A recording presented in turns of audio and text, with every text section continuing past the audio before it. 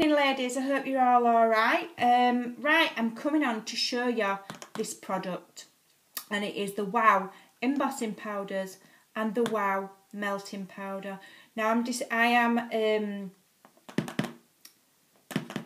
demonstrating, I couldn't think of the word then, demonstrating this product on behalf of a company called Handy Hippo Crafts. They're quite a large, well, a very large online craft supplies company, and you can find them quite easily by typing in your search bar handyhippo.co.uk, but I will leave a link below. And I will just tell you that at the moment they have got a sale on with up to 70% off quite a large range of stuff. As I say, they are a large company with over 37,000 items in stock, and they are the UK's, they have in stock the UK's largest selection of Sizzix dies, obviously other than Sizzix themselves.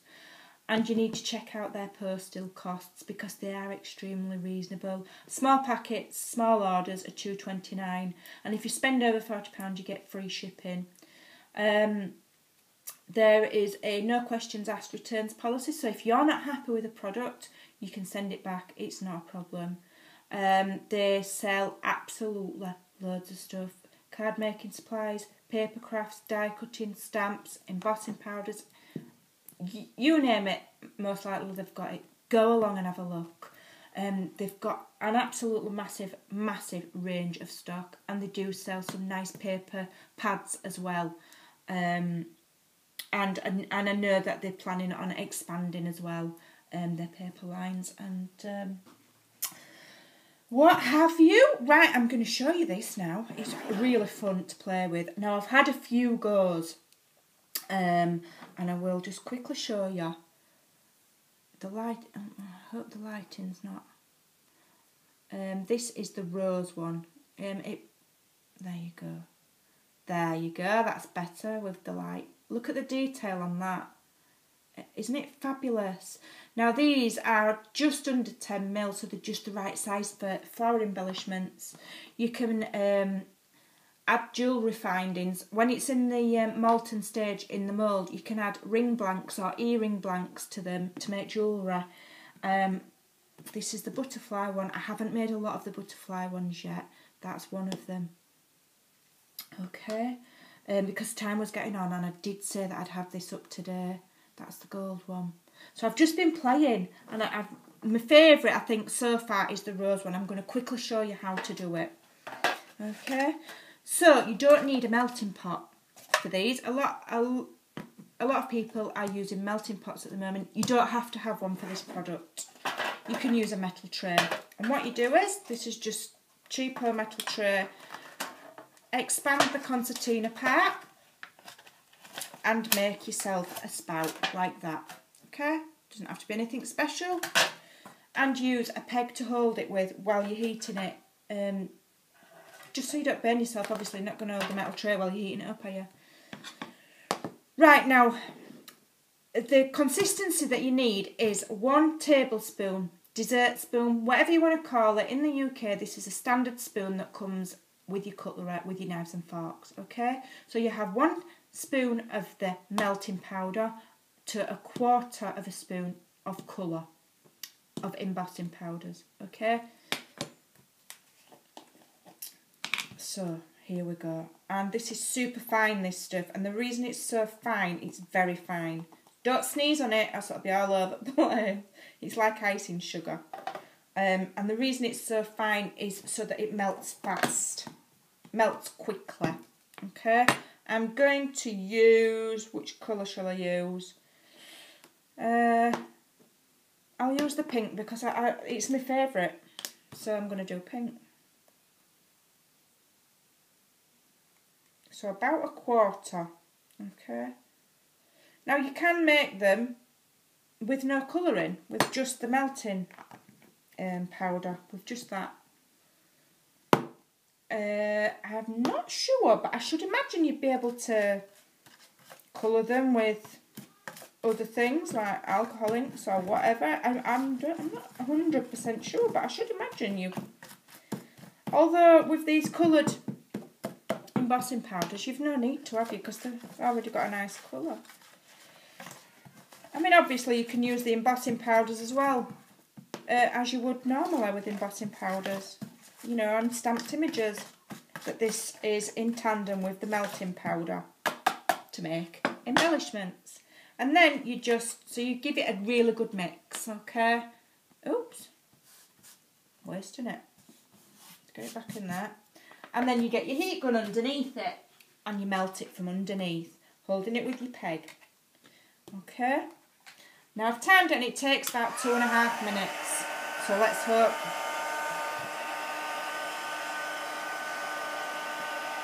Let's hope this does it quickly. So like I say, it's handyhippo.co.uk. Just go on over and have a look. They sell all sorts of stuff. Absolutely all sorts.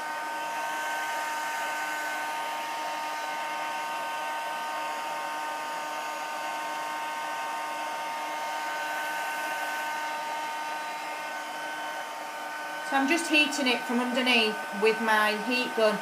My heat gun's nothing special. It's just a normal run-of-the-mill heat gun.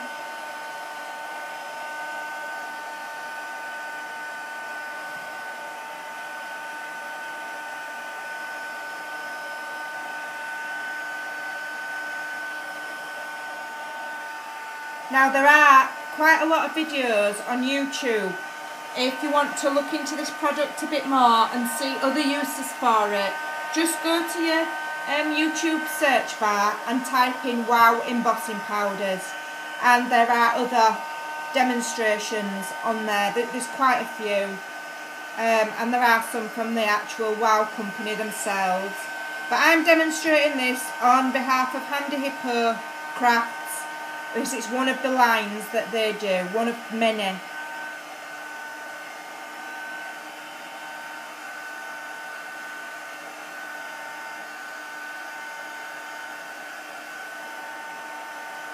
But I think they're definitely worth looking at, especially for the Sizzix dies, bearing in mind that Handy Hippo's postage for a small package is £2.29. And anybody that buys Sizzix dies knows that that is very good.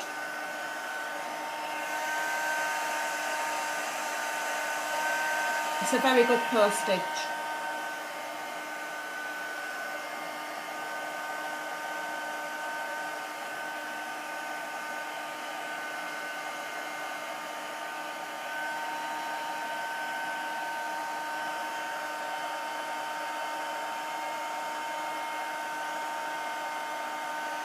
Right, now, because I'm impatient and I don't want to run out of time, I'm now going to lift my heat gun to the top and finish melting off the powder very gently, because it is very fine and it will fly everywhere. Right there, it's melted already. Okay, so what you're going to do now is you're going to hold your gun at the top corner, and it will make all of the molten liquid run down to the bottom corner. Okay. Now you can hold your heat gun quite close to the liquid, because it won't burn, because it's designed to melt, so it's not going to burn. Okay.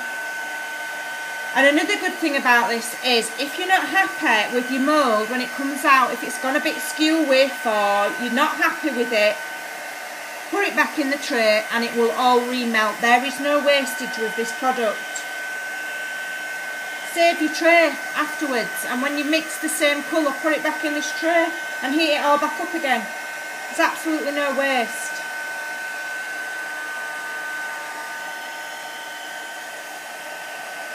Right, when it gets lovely, lovely, lovely and gooey and runny, that's when you want to start thinking about getting it down to the spout. Okay, and we're going to pour it into the mould.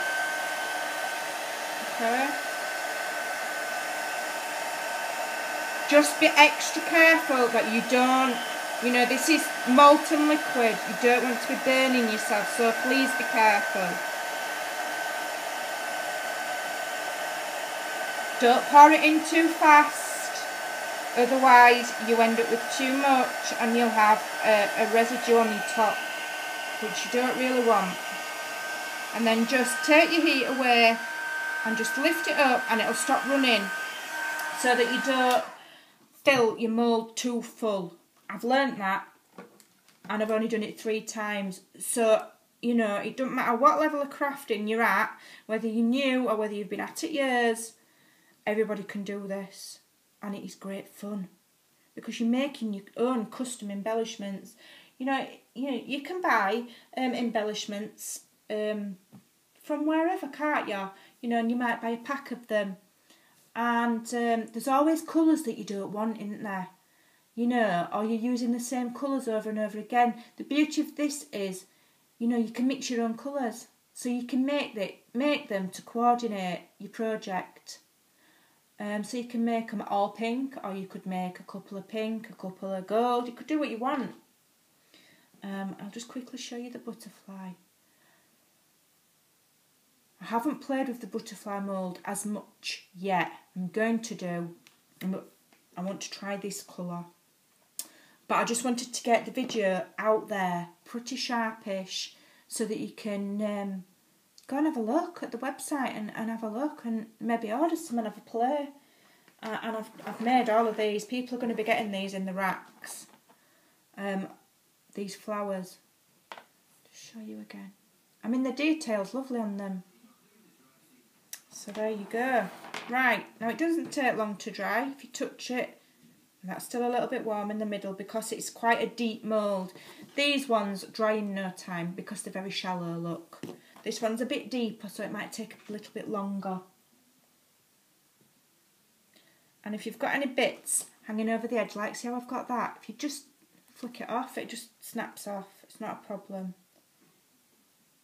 So like I said, jewellery making, card making, you can put them as a flower centre on a shabby chic flower. You can put them on your boxes, you can put them on your altered art, you can put them on anything you want.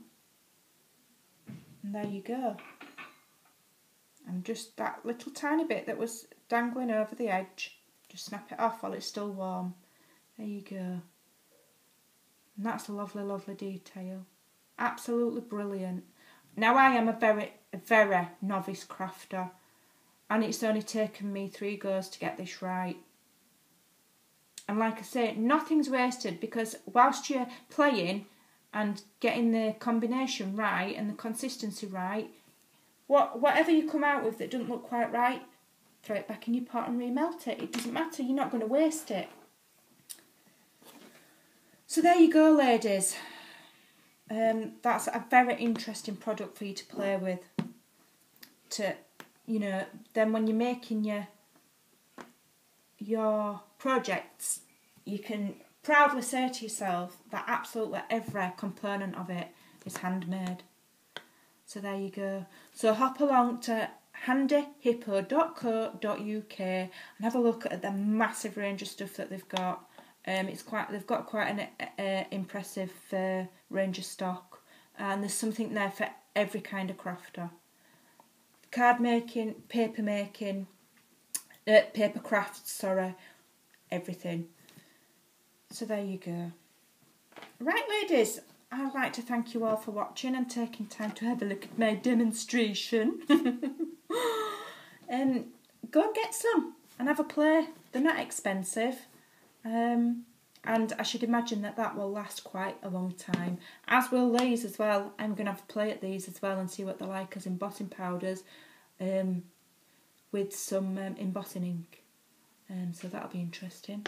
Right, thanks for watching, take care, and I'll see you soon. Bye for now.